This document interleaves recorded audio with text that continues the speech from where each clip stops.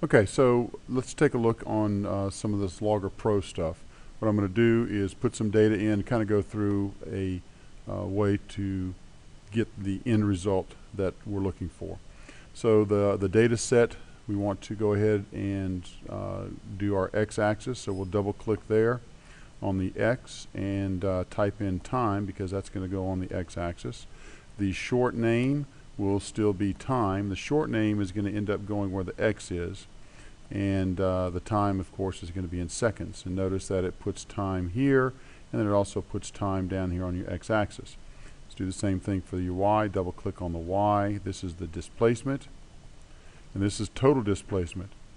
So we're going to put the short name. I'm just going to put D. That's what's going to go in place with the y, and then the units are going to be meters. And so you can see that it puts displacement, the name here, but it puts D in the data set. So let's go ahead and add our numbers. So I've got 0 time and 0 displacement, 0.1 seconds, 0.054 meters, 0.2 seconds, 0.193 meters, 0.3 seconds, 0.427 meters, 0.4 seconds, we get 0.793 meters, and 0.5 seconds, we get 1.224 meters. Uh-oh, did something wrong there. Let me back that up. 0.5, tab, or you can just do the mouse click on there, 1.224. So now you can see that the graph is all way down here. So what you want to do is come up here to your auto scale and auto scale it. That's the A. And now you can see that it turns into this nice full graph. Well, let's kind of clean this up a little bit. I want to come over here and see I've got this point right there, right on that line. I don't like that. So I'm going to come down here and click at the end of the scale and just add another time element. So I'm going to go 0.6 on there. And it's just going to move the graph over a little bit. Do the same thing up here at the top. So I'll click near the 1, and you can see that that turns into the 1 at the very top up there. So I'm going to go 1.4 possibly. Doesn't really matter. Hit enter, and now you can see that it's nicely then scaled. I also now want to put my fix my graph, so I'm going to right click on the graph, and it gives me graph options. I'll place the title here as displacement versus time. I also come along here. I want to have my point symbols or point protectors checked. I want to have my point or connecting the points off. I've got X and Y error bars. That's fine. I think that's by default. And once I have those, then I can click done, and you can see that I now have a title. My data points are easily seen. What I want to do now is get the equation of the line. So I will select all of my data points. I can do that by selecting from the data table. That's the easiest thing to do. And since this is a quadratic looking shape, it's a parabola, I'm going to come up here and click on the curve fit and choose the quadratic. Now there's many to choose from, but the quadratic is the one that I want. So I'll click the button, try the fit. And when I try the fit, you can see that it's a very nice fit. What I'm looking for here is the equation of the line. Simply y is equal to ax squared. I'm not interested in bx or c. So y is equal to ax squared. I'm going to click A, OK.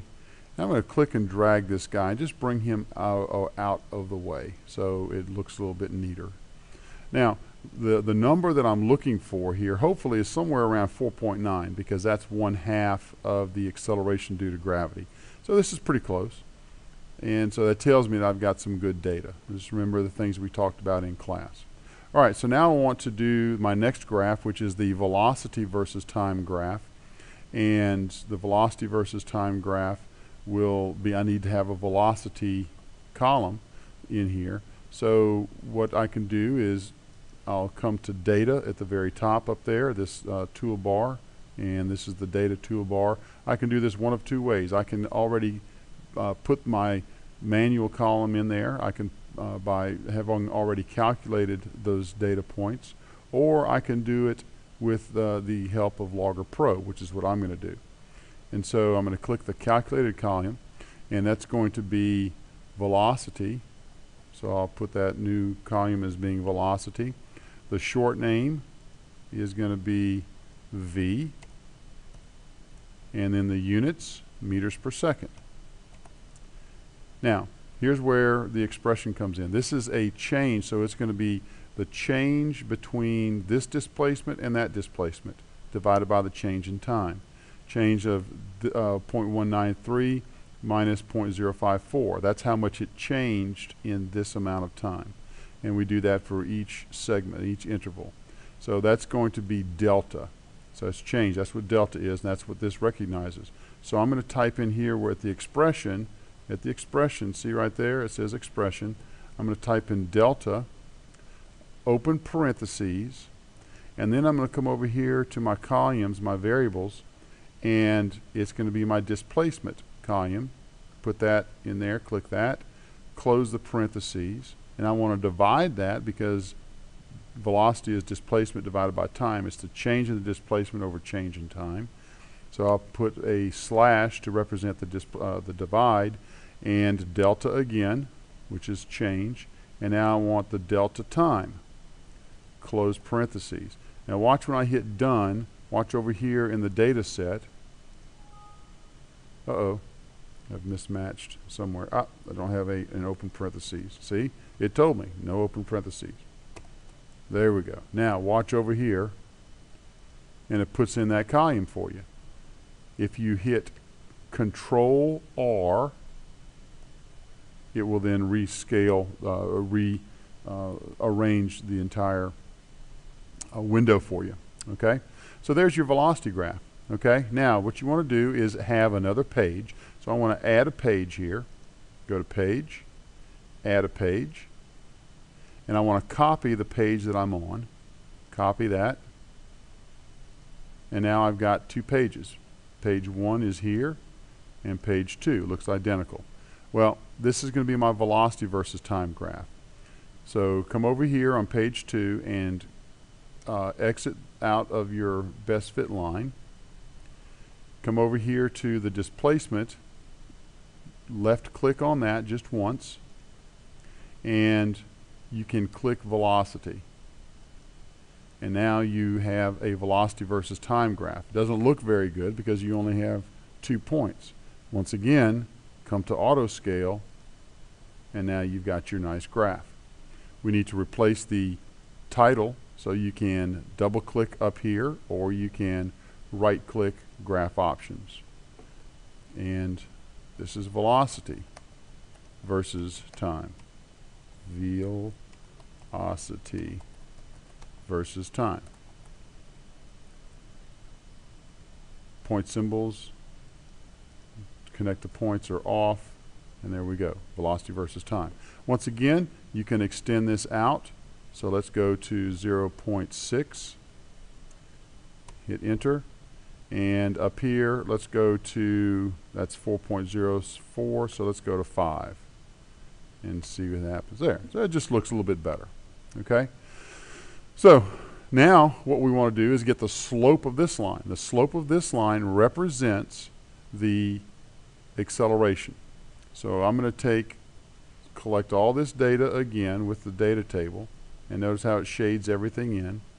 And I can come here to the curve fit and do a linear fit. That does a linear fit. Or I can come here and do the same thing. That's exactly what that does. That's just a one button. And so I'll do a linear fit and pull this guy out of the way. And look at that. That's very nice data because the slope of this line should equal the acceleration. Change in the velocity divided by the change in time. And the slope, you can see right here, is 9.810, not really worried about the 10, meters per second per second. All right? So that's the acceleration. Very good. So now we want to add another graph here. So we're going to add another page. So we'll come here, page, add a page, copy this page, and we have now 3 pages. We can come up here and flip between the pages by going back and forth this way, or you can use the drop down box. This is, just go ahead and get rid of our linear graph, our linear fit. Don't need that. But we need another data table, or another data column, and that's going to be distance squared. So it's not distance squared, I'm sorry, time squared. So let's come here to data, down to calculated column. This is going to be time, and then you can use, if you've got 3.8.6.1, the version of Logger Pro, you'll have this, and you can have a pull down box, superscript, and it puts a little square there if you have that. If you don't have that, then you can use the caret button above the 6 squared, or 2, and get rid of the CC, time squared, and of course those units are going to be in seconds squared. Okay, so now we need to go ahead and take this and square our time. So we're going to take time, we're going to go to the variables time, click that, and then the caret button and the 2. So that's going to tell it that you're going to square the time column, and that's what it does. And so now it puts that in there, and all these times from your original time are now squared. Okay? So now we want to plot displacement versus time squared. So I'm going to come here, and I'm going to, on the Y column, I'm going to click that with my left click, displacement. Okay? So that's going to be displacement. Down on the bottom here, I want time squared. So I'm going to do the same thing that I did on the Y and come down here to my time and choose time squared. And what that's going to do is that's going to straighten out our displacement versus time graph. And so I'm going to now auto scale this again. I'm going to come here, change my name to displacement versus time squared.